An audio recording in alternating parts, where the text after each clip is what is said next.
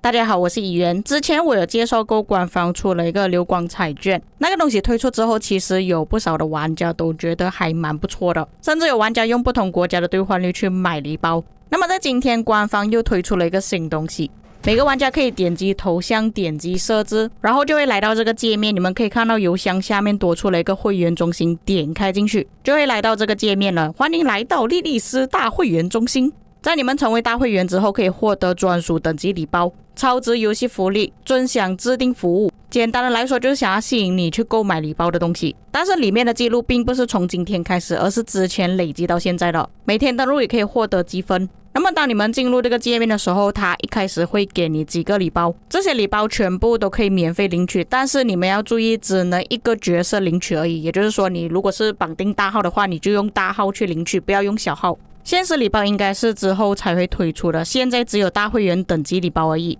在你们领取的时候，它会确认是哪一个游戏 ID， 确认之后点击领取就行了。领取之后可以获得头像框，可以获得花木兰的雕像，还可以获得大师图纸，还有一些其他的加速资源等等。不过这些东西对于那些等级已经很高的大佬来讲其实也不是什么很重要的东西。这是领取之后拿到的物品，还有包括一个头像框。这个头像框还可以啦，虽然不是很好看，不过有种皇帝的感觉。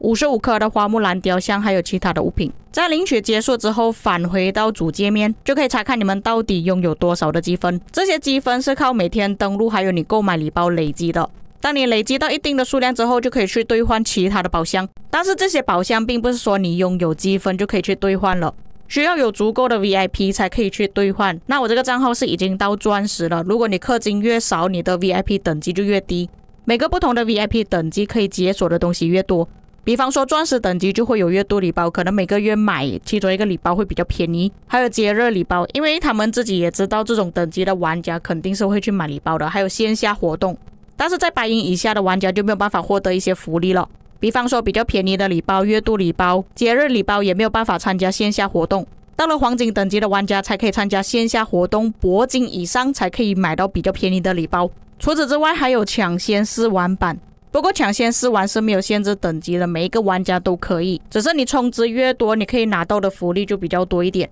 暂时可以获得积分的方法就是登录还有写上你自己的生日，然后下面还有一大堆东西，你可以自己慢慢查看到底氪了多少钱，然后什么时候氪金的拿到多少积分。这里就从我的经验值开始看起吧，这里可以判断出你到底氪了多少钱。当然不同的礼包可以获得的经验值数目也是不一样的。至于这个积分到底是怎么计算的呢？在大会员规则里面可以查看，你们可以理解为氪1块美金等于10点积分，相当于我演示的这个账号是总共氪了12万美金。这是目前的兑换率啦，老实说在马来西亚是可以买到一间房子了。但是这个账号并不是我自己本人去充值的，而是别的大佬去买的。我这个氪度对于大佬来讲只是一般般而已，甚至那些大佬可能是超越我好几倍的。像我昨天直播开军器宝箱的大佬98呢，他就已经超越我这个账号1倍了，花了27.7万美金。重点是你们要知道，他这个账号跟我现在演示的画面账号都是由他一个人氪金的，等于说98一个人就花了39.9万美金。我相信巴巴、尤达、巴黎队长他们应该是超过100万美金啊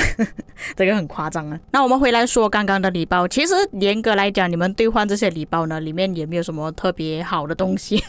我个人觉得都是一堆垃圾。就算是钻石等级的礼包也没有特别好的东西，里面都是一堆没有什么重要的东西啦，一点点加速，一点点资源，白银或者是黄金钥匙之类的。所以我觉得如果官方要骗我们购买礼包去获得这个积分呢，显然还不够有诚意啦。这个礼包每周只能兑换1次而已，还有分不同等级的玩家可以兑换哪一些礼包，并不是每个玩家都可以兑换的，除非是一些等级比较低的宝箱你们才可以兑换。而且这里官方要求的积分其实还蛮多的，要兑换也不容易，需要有一定的氪金量才可以兑换到。这里兑换的宝箱我就不一个一个去点开了，你们有空就自己去点开吧。也可以查看购买哪一些礼包可以获得多少的积分。不过不同的地方就是积分会过期，经验值不会过期。如果你们还是想要看自己到底氪了多少钱，需要看经验值，积分你是没有办法实际的去确认的。各位也记得在过期之前去兑换宝箱，也会显示兑换的记录，你之前换过什么礼包。兑换在哪一个角色账号等等。再来就是大会员规则，你们可以自己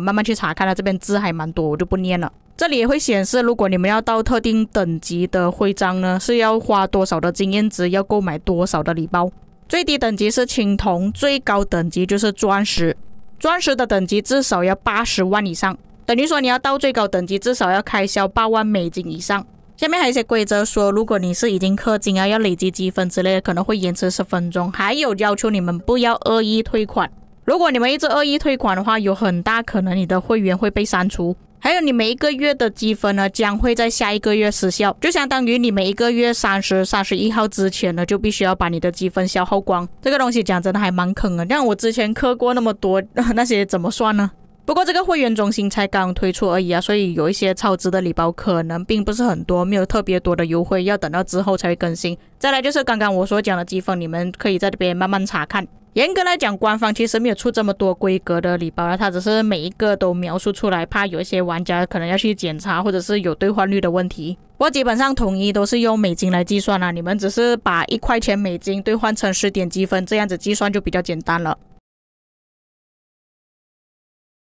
以上就是大会员的内容讲真的，它这个东西并没有刺激到我想要特别去氪金之前溜光彩券都没有刺激到我，这一次也不会刺激到我。不过最近有玩家发现到万国觉醒的营收下滑了，但你们要知道，它推出了这些东西之后，万国觉醒的营收并不是通过这些软件、这些商店去获得的，也就等于说现在其实我们没有办法去计算万国觉醒到底赚了多少钱。表面上看万国觉醒营收越来越少了，感觉万国觉醒要没了，但事实上它是在赚钱，你们也不知道。而且你们自己想一下，它现在已经推出了流光彩券，但它的排名还可以排名在第6。在之前好像去年还是前年的时候，我看那个列表，它是已经排在第10名以下了，现在又冲回去前10以内。再加上装备5觉醒刚推出不久，我相信又有玩家去氪金买礼包，或者是去玩一些活动炸弹之类的，到时候官方的营收可能又回去，甚至我们没有办法看到完整的记录。所以我个人觉得万国觉醒要倒闭不太大可能我从4年前开始就讲这个游戏快没了，讲到现在都还没有倒闭他们营收还是这么多，至少在短时间内这个游戏并不会关服了。但是可以玩多久，可以吸引到多少新血玩家呢？这个还是未知数。但是我还要说一句，为什么这边排名没有原神